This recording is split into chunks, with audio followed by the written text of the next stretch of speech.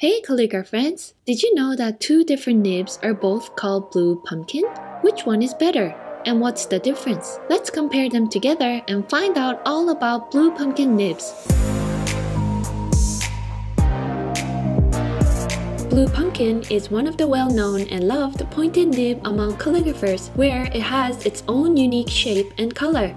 Thanks to its unique design, Blue Pumpkin nibs can accommodate a lot of ink. In another word, you don't have to dip the pen too many times while writing. All nibs have their own flexibility, and Blue Pumpkin nibs are considered medium flex. It's flexible, but not as much as Brause Rose or Brause 66EF. Because the point of the nib is not too sharp, it's a great nib to use for writing on textured surfaces like the handmade papers. There are two different nibs, made by two different companies, which are both referred to as Blue Pumpkin. Brause 361 Steno nib and Leonardt No. 40 nib, also known as Hiro. For your information, the names of the manufacturers can be found on the body of each nib. I've noticed how the Brause Steno might be more of a standard nib when we talk about Blue Pumpkin in general. There are several pointed pen nib samplers from John Neal, and the most essential and small nib sampler carries 11 nibs in total, including Brause Steno. In this bigger sampler, among 30 nib selections, both Brause and Hiro are included. Let's look closely at the shape of the two nibs first. Brause Steno seems to be much taller than the Hiro. It's totally personal taste, but the blue color for the Hiro seems brighter and prettier in my opinion. When we look closely, the gap right here is wider on Hiro. Notice the bump on the neck of the nib is much more exaggerated on the Hiro. Personally, this bump has been a key feature where I can quickly distinguish which Blue Pumpkin it is. Also on the side view, Hiro seems to have a more curved-in shape. Just to make the comparison more helpful, I've added the popular Nico G and Hunt 22 into the group. As you can see, Hiro and Nico G seems to have almost the same height. So, Brause Steno is the tallest of all. Let's try to write with each nib to compare the flexibility. Before writing, we need to prep the nib. We have to get the clear coating off, which is applied from the factory to preserve the longevity of the nib's storage life. Otherwise, the ink won't stick and flow nicely onto the nib. My favorite way to prep a nib is with a potato.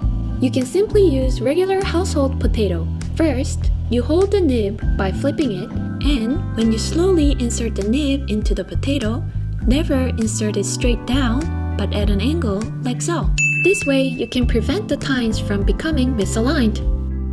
The thing is, I kept hearing a small crackling sound as I used the potato method. After a few attempts, I started to use the Windex method to prep the nibs.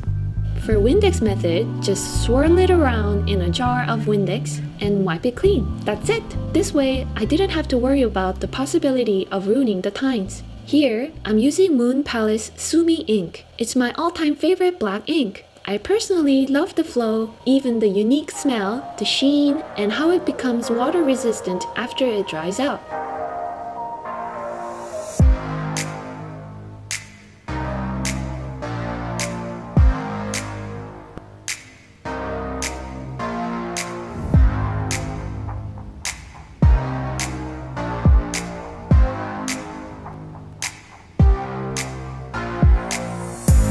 And here's some useful tips.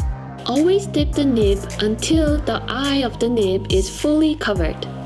Let's give vermilion ink a try. I personally don't like using such bright orange color, but vermilion ink is just smooth as butter. I absolutely love doing my practice with this ink.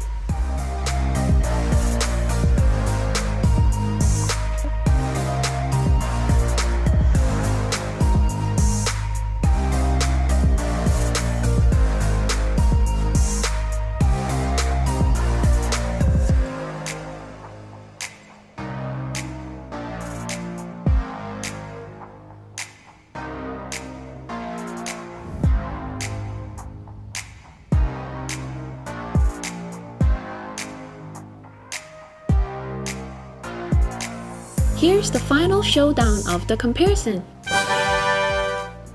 I've tried to write basic strokes to test out the thinnest hairlines and the heavy downstrokes for each nib. It is quite obvious that Blue Pumpkin Nibs don't give you as fine hairline as Nico G. Again, I wrote the word minimum and hello to make the comparison more easier. What do you think? Do you see a significant difference between two blue pumpkins? To be honest, I can't seem to find a huge difference between the two nibs. One of the calligrapher told me once that, in her area, Brause Steno is 10 times more expensive than the Hiro. Can you believe it? 10 times. In such cases, I wish to advise that you don't need to seek out Brause, since I don't think it creates that much of a difference. Please let me know how you feel about the two different Blue Pumpkin nibs, and if you prefer one over the other. Hope this video helped you to demystify the two Blue Pumpkin nibs. If you enjoyed the video and wish to support your fellow calligrapher, please hit that like button and subscribe. Thanks for watching! Until next time, happy writing!